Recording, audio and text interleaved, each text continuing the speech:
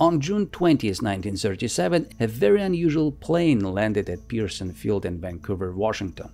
Many things made this airplane unusual, to begin with the fact that unexpectedly for everyone, whether the people on the streets or the personnel of the base, the airplane was Soviet. It was the ANT-25, which had left Moscow and after more than 63 hours of flight time reached the territory of the USA, marking the world's first transpolar flight. For its time, this flight was an extraordinary event by itself, and yet just a couple of weeks later, a second Soviet-made ANT-25 landed, now in California, setting the world record for flight distance.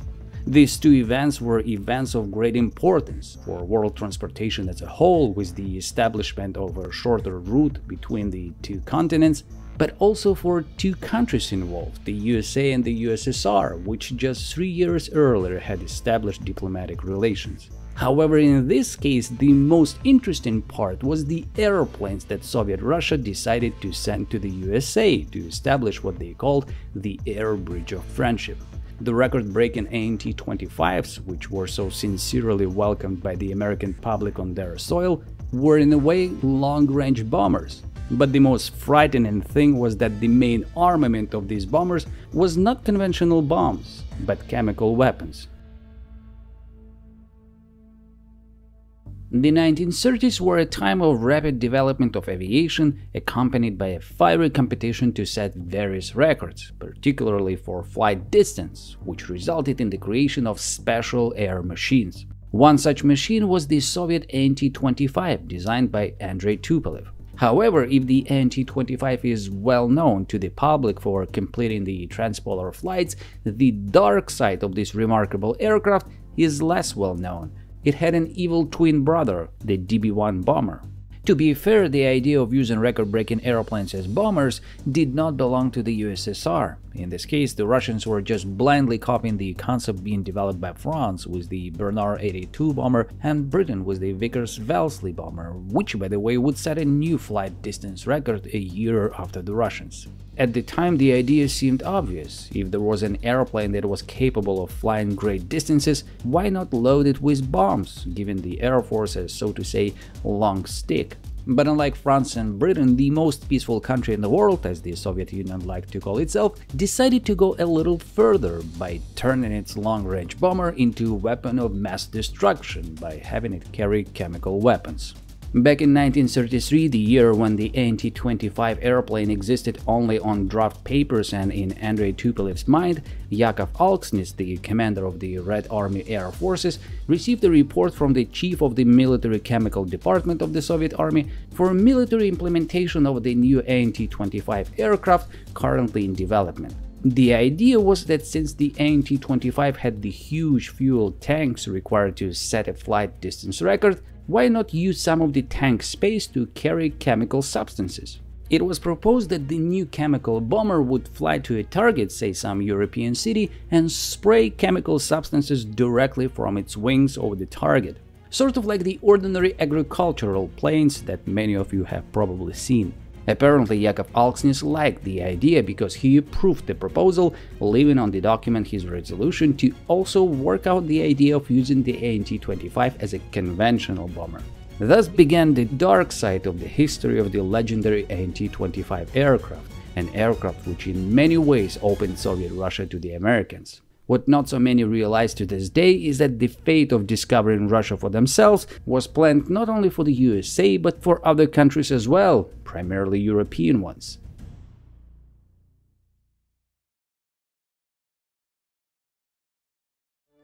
I know it's very difficult for mentally healthy people to consume passages from Russian propaganda, but unfortunately this is necessary to understand history. As you know, from the very first day of its existence, the USSR called itself the most peaceful country, which never wanted even a single piece of foreign land, and all it wanted was only to defend the sacred Russian way of life from evil enemies that circled the USSR on all sides. But interestingly enough, at the very same time, the Russians have always truly believed that their way of life is so great that they must bring it to their neighbors, even if the neighbors don't want it. For the Russians, their neighbors' resistance to Russian ideas comes solely from a lack of understanding of the joy of living like a Russian. And if in order to change their minds the neighbors must be exterminated, then this is fine too. And thus, back in the 1930s, the USSR started building a huge army to defend itself from possible invasion while expanding its own territories at the same time. I do understand how hard it is for a healthy mind to process these two statements at the same time, but watch this episode from the 1938 movie The Great Citizen. Лет через 20 после хорошей войны выйти да взглянуть на Советский Союз. Республика так из 30-40. Черт его знает, как хорошо. So according to this idea, the peaceful USSR had to enter into and then win some good war, which for any normal peaceful country would mean a defensive war against an enemy invasion. However, by means of this good war, the USSR, which at the time consisted of 11 republics, would suddenly grow to consist of 40 republics. And if you think that this is just some regular meaningless movie, you are very wrong. In the USSR, all the movies existed in one and only one form: propaganda. Each and every movie was subject to the strictest censorship, so every action or word in the movie meant that it was approved at the very highest level. In the case of the movie The Great Citizen, it is well known that Joseph Stalin personally edited the movie script, enough to be added as a scriptwriter in the final credits. But as we all know, Joseph Stalin was very humble. Anyway, in the 1930s, the USSR was intensively preparing for a big war, or if paraphrased in Russian terms, for the reception of new Soviet republics.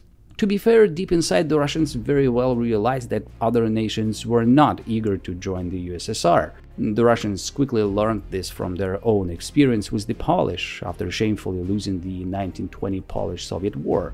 Moreover, although it is certainly hard to believe today, even some Russians did not want to follow the Russian way of life, such as the people involved in one of the biggest peasant rebellion, the Tambov uprising of 1921. To suppress the peasants who rebelled against the government that put them on the brink of starvation by extorting all the grain, the Soviet leadership sent more than 40,000 soldiers.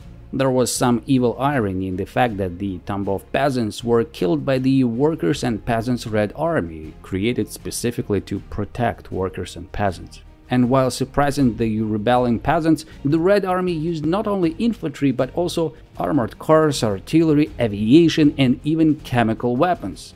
Apparently, the USSR appreciated the results of using chemical warfare because it was then decided to devote significantly more attention to the development of these kinds of weapons. There was only one problem with this intention, however, the very same problem whether we are speaking of Russia in the 1920s or the 2020s. They lacked the technologies to carry out complex warfare.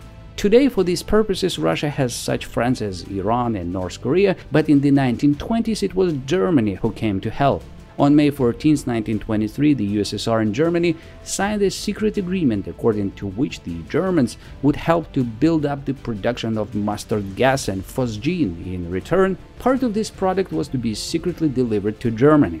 This cooperation, disguised as a Soviet-German fertilizer company Berzol, successfully worked for 3 years, after which the Russians, who apparently by the time had learned all necessary technologies, broke the agreement and decided to produce these fertilizers only for themselves. In the following years, the production of chemical compounds grew at a tremendous pace.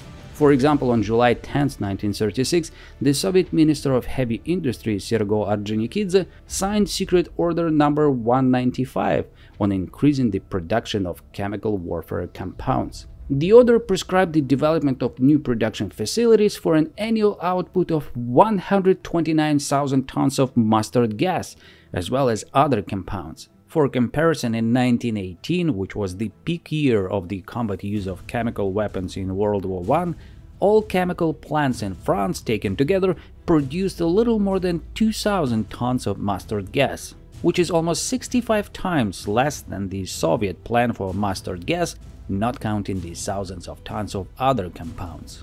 In order to deliver all this chemical variety to the countries that were to become the new Soviet republics, the USSR developed and built almost 2 dozens of special bomber DB-1. which, however, all of a sudden turned out to be absolutely useless for this role.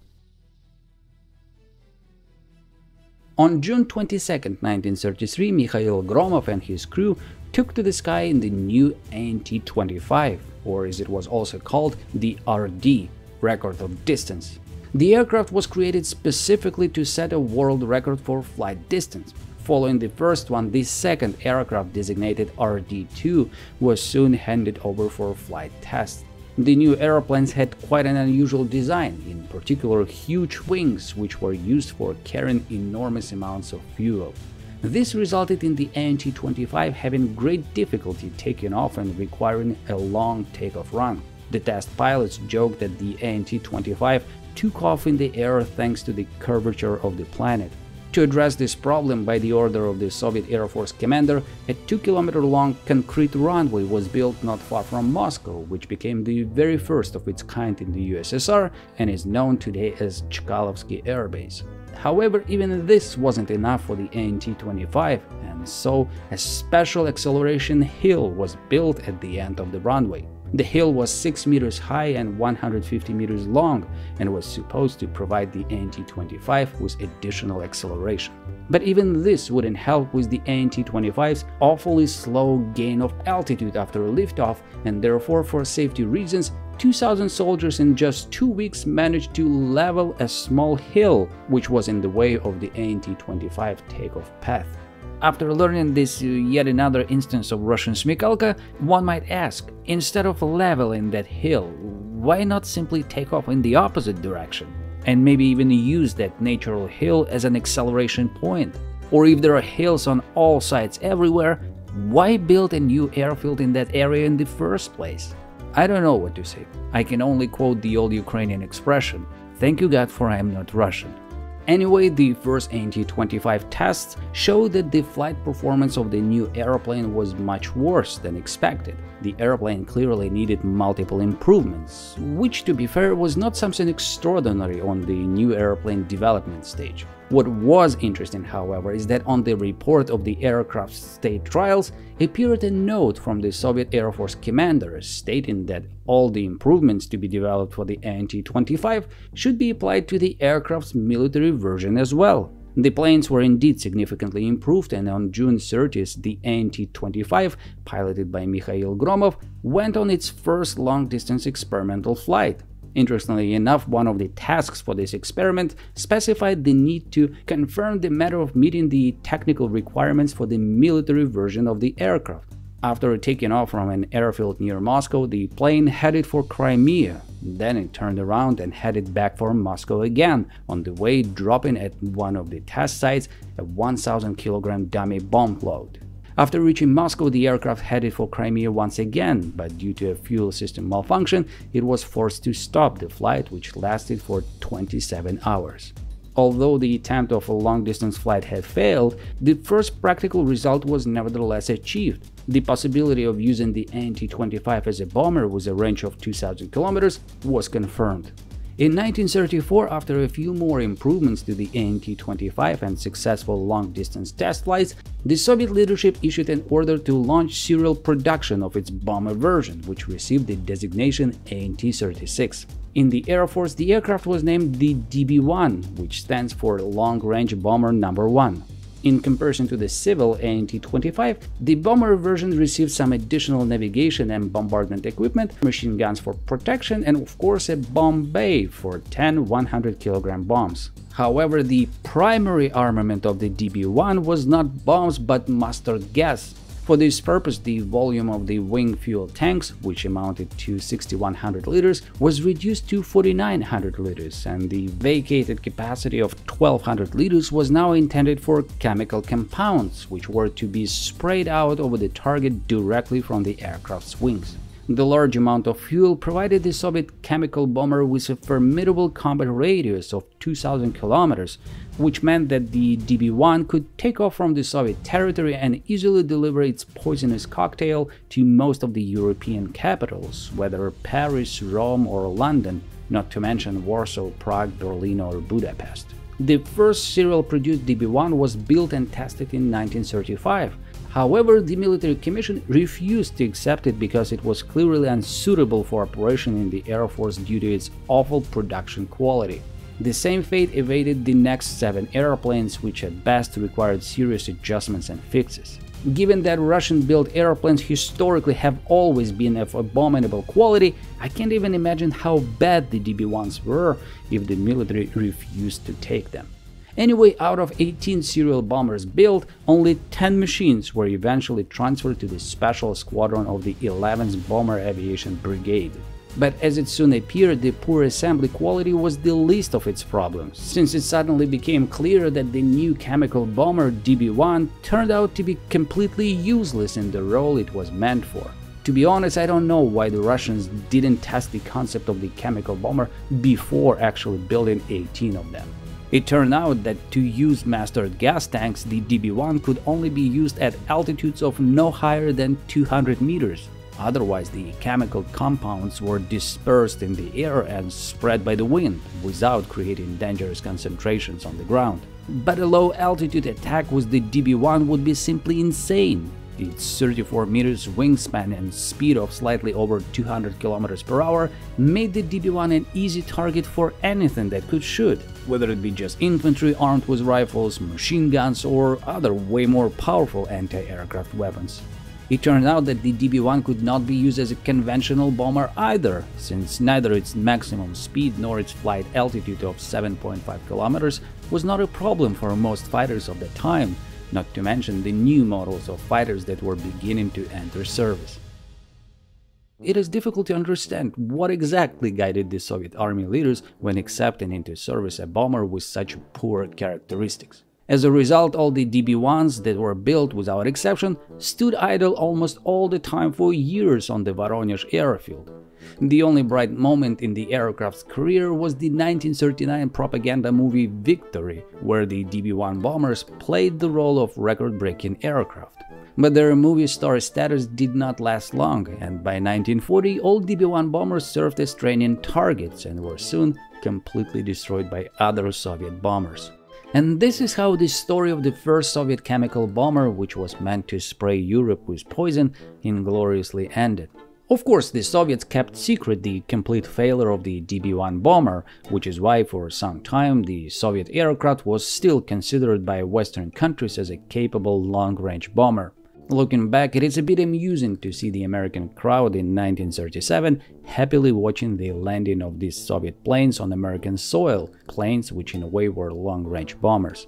Which reminds me of another case when landing Soviet aircraft were warmly welcomed. I'm talking about the 1967 incident when a Soviet MiG-21 got lost and accidentally landed on a NATO airfield.